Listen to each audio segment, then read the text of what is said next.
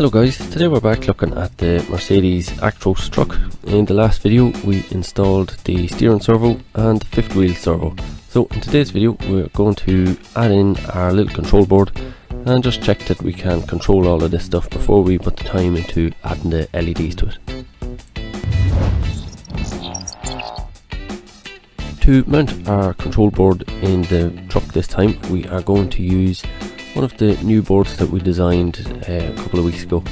So this is our new PCB, which is a single motor driver, and that's going to work with our version 4.1 board, which we need because the battery here is going to be over 5 volts when it's fully charged. So we have to use the version 4.1, which has an LM1117-3.3 voltage regulator, and that's probably good to maybe 12 volts, something like that. So we just got this board in from our sponsor PCBWay, and this will be the first time we're trying it out. If you don't know already, PCBWay are a low-cost manufacturer of PCBs. You can pretty much get any kind of PCB design that you have created by PCBWay. You can get unpopulated boards, you can get assembled boards, you can get multi-layer boards, flexible boards. Pretty much anything you could possibly need, you can get it. And on top of that, it costs very little and you're going to get your PCBs in a couple of days, so you can't really go wrong. So first thing we need to do is assemble up this board, get the components on it, and then we can mount it into our vehicle and see if it's going to work.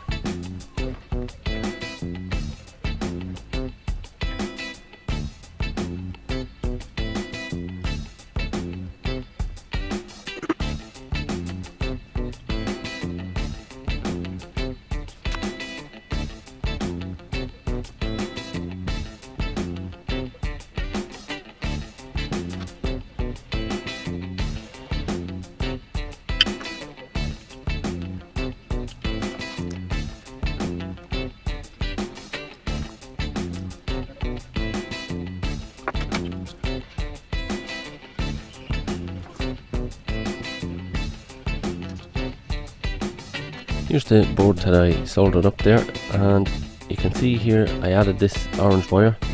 That's because when I designed the board I picked a PWM pin for the version 4.2 controller, so I should have picked one that's shared by both the version 4.1 and the 4.2.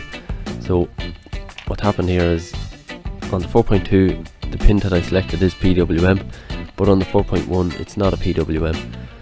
And that's one of the reasons why we created a version 4.2, is to get those extra PWMs. But I should have picked either pin 5 or 6, which is just below it, and those pins are shared by both controllers. So what I've done here is just swapped the wire. I've cut the trace and connected the wire to pin 6. Pin 6 there. And then I spent about an hour trying to figure out why this wasn't working. And in the end, I just made up another board, and this one worked perfectly straight away. So I think because I was trying to solder this from way behind the camera and it was pretty difficult. Maybe I overheated something on the chip or the motor driver chip, so possibly I damaged that one that way. But this one works perfectly, so we'll be using this one. Okay, well here we have it hooked up just to demonstrate.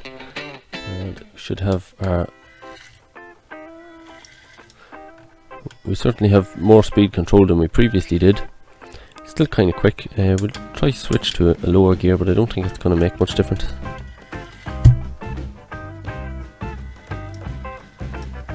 That's about as slow as we can make it. It will certainly be a lot more controllable than it previously was anyway, because previously it was at full speed. So I'll put it back to top speed, top gear, whatever you'd want to call it.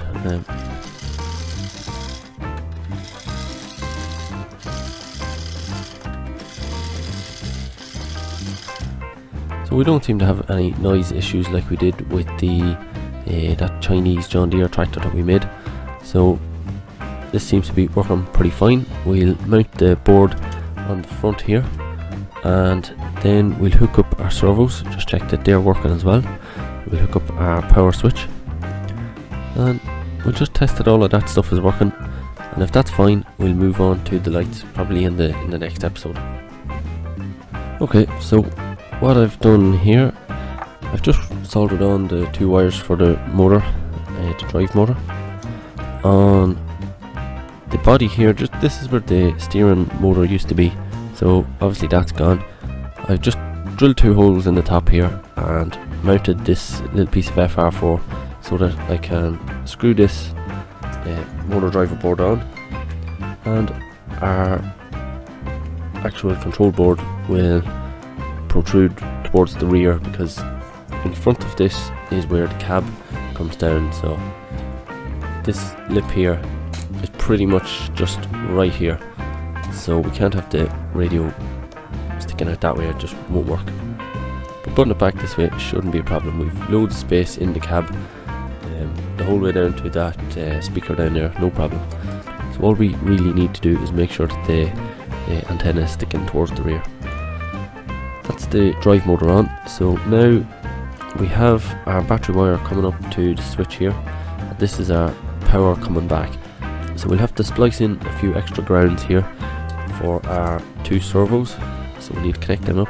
We also need another ground to go up to the cab and another positive to go up to the cab for the LEDs.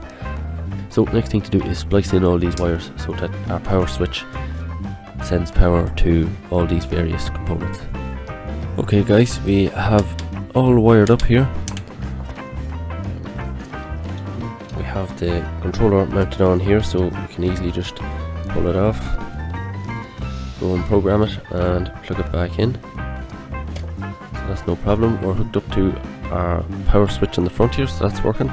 Servos are wired in. I joined all the grounds here, and I have this spare wire that we'll bring up to the cab when we need that.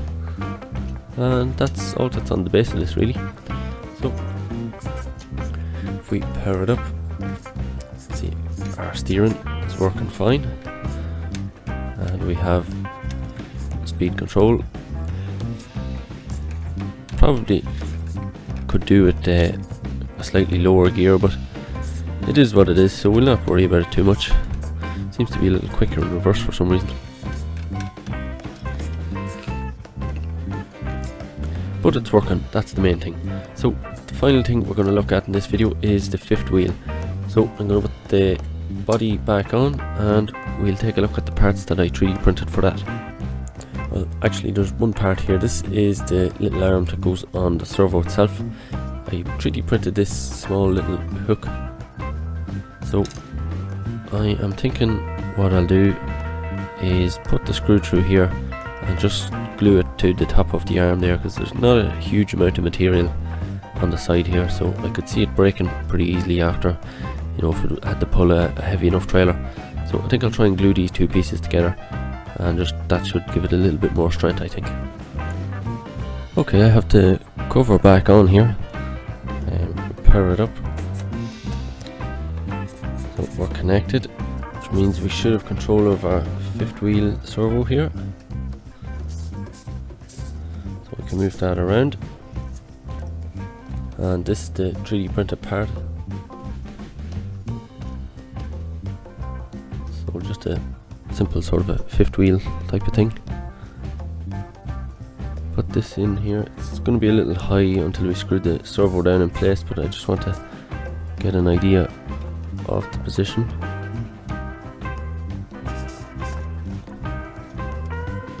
I'll try one more over.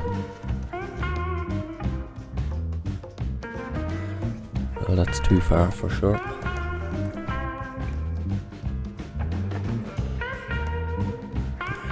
Probably the same place I just had it. Get out one more if I can. We can always adjust it with the software if we have to. That's probably not bad. You can see the central opening for pin there. Trying to get it lined up on camera.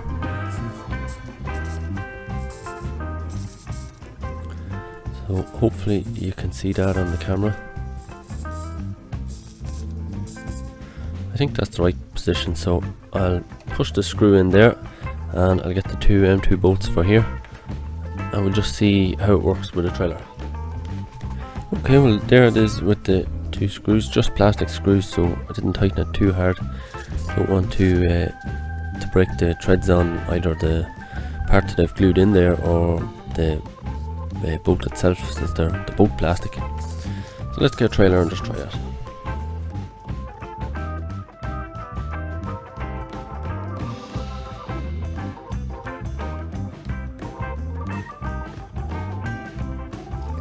Well, it's pretty hard to see in there. I'm not sure if you can see, but the hook is open there at the minute. It's kind of the same colour as the fifth wheel, so it's hard to see.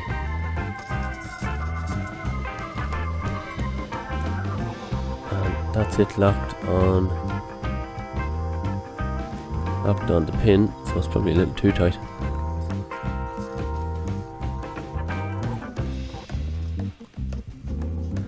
So a little hard to see, but let's just see how does it drive.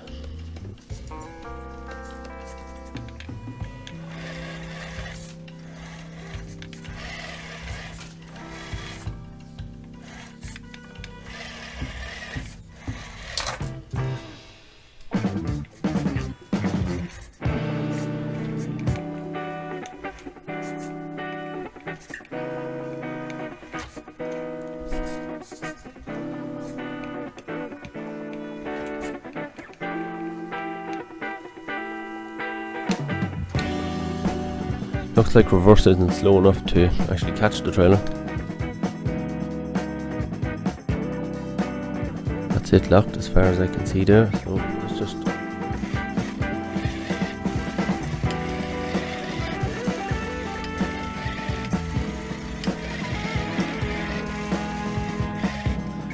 Well, the trailer doesn't seem to be coming out too handy, so what more do you want, really? Let's see, can we see it from here? Yeah, the hook, it's on. I'll probably do with a slightly longer hook. I don't think it's going to come out without pulling the servo round a little, but I could probably do it being increased slightly.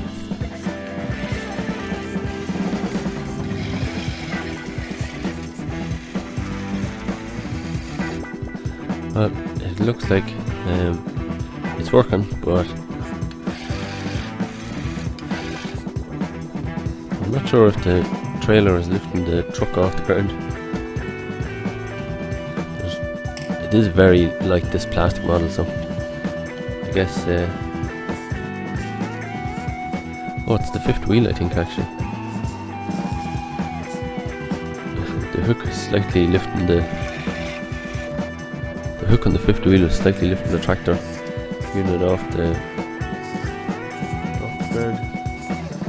But anyway, that doesn't really matter. We might have to make another hook, but we can do that. We'll wait and try it out properly on the diorama first. So that seemed to be working alright, but we'll have to wait and just try it out on the diorama to get an idea of how it's working properly. So one last thing that I have, I also 3D printed a Clevis hitch for the back of the truck as well. That's one thing that the Scania has, and it's very handy. You can pull any trailer then.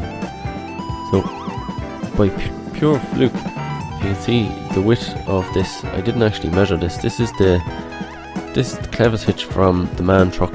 All I did was cut this top notch out of it and extend this piece on another 2mm, and it just happens to work out exactly the same width as this piece on the top.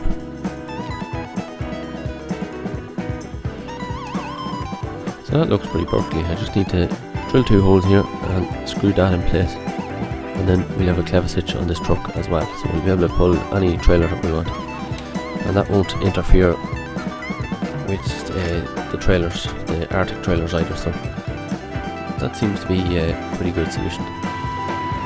So there you have it, we've got another little piece done on our model here.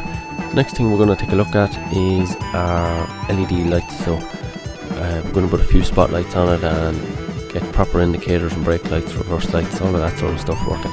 So if you're enjoying the build so far, don't forget to hit the like button and make sure and hit subscribe and get the bell on. All that stuff helps a lot.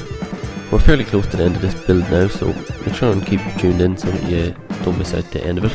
And we're going to have a slightly separate build as well of the trailer for this tractor unit.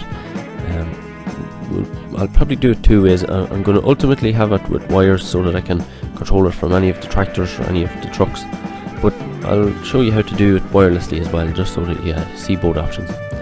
But anyway, that's all I have for today. I hope you enjoyed the video, and thanks very much for watching.